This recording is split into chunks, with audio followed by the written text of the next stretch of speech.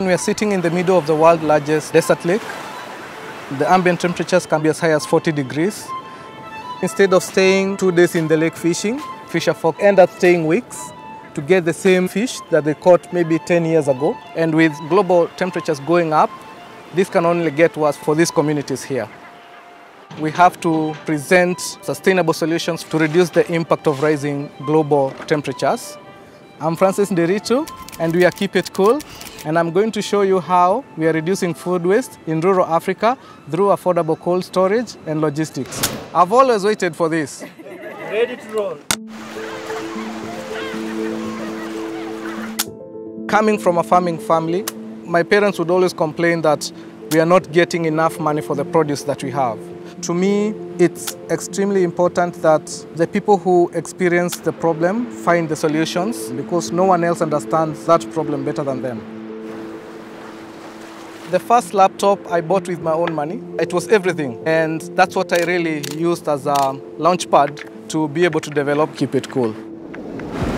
Our vision for Keep It Cool is we want fisher folks to keep it cool. It being the produce that they have to be more climate resilient.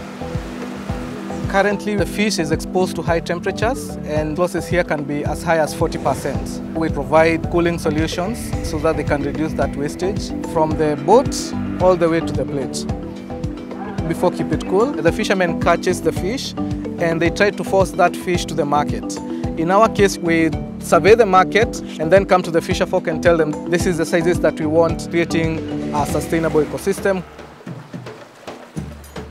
When the fish lands at the landing site, the first thing that we do is check the quality of the fish, and we have the fisher folk using our eyes. Upon there, we pay the fishermen. They are quite happy about that. Next, we transport it to our aggregation centers. This is where we make the ice for preserving the fish. This is absolutely the most important room in the company. We are able to reduce losses using our solar refrigerators. This is our solar-powered freezers, because on those days that we do not have electricity, that's when now this comes in handy for us. From the aggregation hub, our refrigerated trucks deliver to the distribution warehouses. From Lake Turkana to Nairobi is about 600, 700 kilometers. So what is going on here? There's gutting and scaling. There's filleting and staking. So those are the forms of value addition that we do. We then deliver to the customers who have our solar refrigerators. Keep It Cool really helps us in keeping the fish fresh. We don't throw fish away because we have the fridge here. Then we make sure that the way you handle the offcuts is in the same standards that you handle the fillet. And by doing that, we have been able to make more out of the fish that we got from the fishermen. We sell the fish offcuts to informal settlements. Nothing is wasted. We have zero waste. We've been with Keep It Cool partnership for 3 years now. They gave us the freezers. They installed for us the solars. So you've got the freezers, the batteries and the panels. So how do they all work? I don't know. I'm very proud that we lose only less than 1% out of the produce for the fisher folk they are catching in the lakes. We are disrupting the fish value chain by bringing in a business invention process that is making fish distribution with 98% more efficiency. Mimi binafsi tangu nianze kufanya na Keep It Cool, hakuna siku hata moja samaki yangu imeoza.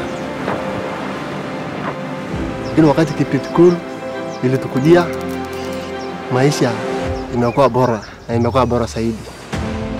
We continue to prosper to deliver the impact that we have promised, not only sustainable but also environmental friendly process.